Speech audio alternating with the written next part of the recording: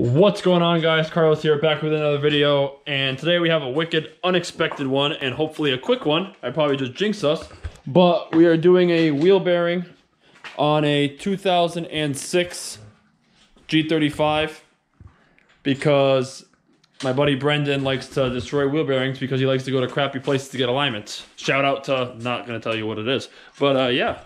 So we didn't make a video on this, but we just actually painted these wheels.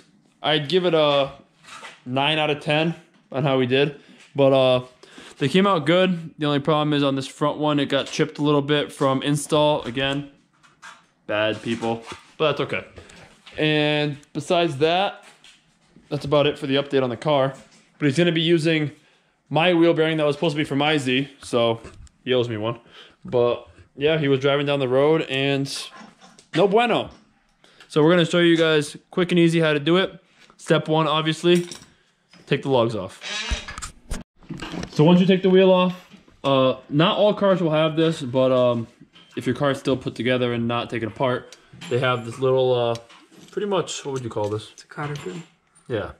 And you just take needle nose or anything else that can grab onto it and basically unlock it or unbend it and just pull it out like this.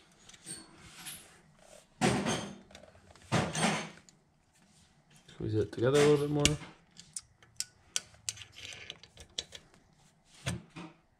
Yep, and then just pull it. And then the next step is for this car, I'm pretty sure they're all like this, but 32 millimeter socket. More likely you don't have one, but they're like 25, 30 bucks. So yeah, bite the bullet on that. And you're just gonna put it right in. So we had to run out real quick. So I'm not sure. I'm pretty sure that it's actually a 32. But as you guys can see, this is an aftermarket nut. So you can see it's way bigger and like has different bite marks.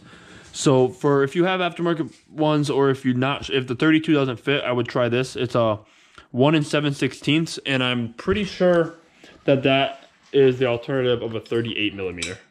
And get ready to spend about $40 on a socket. But yeah, so then you're just gonna loosen it up, and I'll show you what to do next. So the next step is when this is on the car, there's 4 bolts in the back. You see 1, 2, 3, and 4. You take each one out. A little word of advice is to jack the car up wicked high. It's very sketchy, but you jack the car up wicked high, you can get a breaker bar underneath it and really get some force on it. It will look like this now. All you're gonna do now, obviously the axle's sloppy, but all you're gonna do now is you're gonna put this in here like that, put the axle through the hole, and then reverse the process, put those 4 bolts on.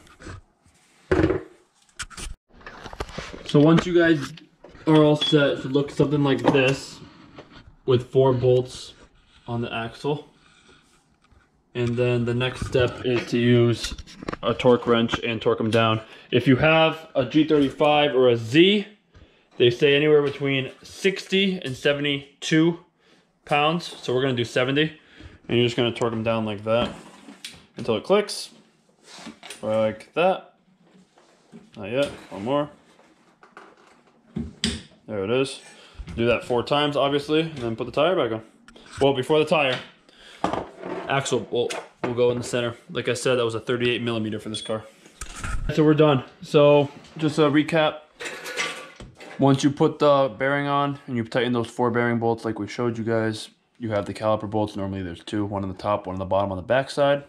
And then you gotta put your axle nut back. This one was a 38 mil. Any of them, a lot of them are 32s, just a heads up. And you put your pin back, put it through, and then with pliers, open it up like that so it can't come out. And that's it. New bearing. It's wiggling because it's a floating rotor, but you know. Everything's good. Put the tire on and call this a night. We'll catch you guys in the next one. Peace.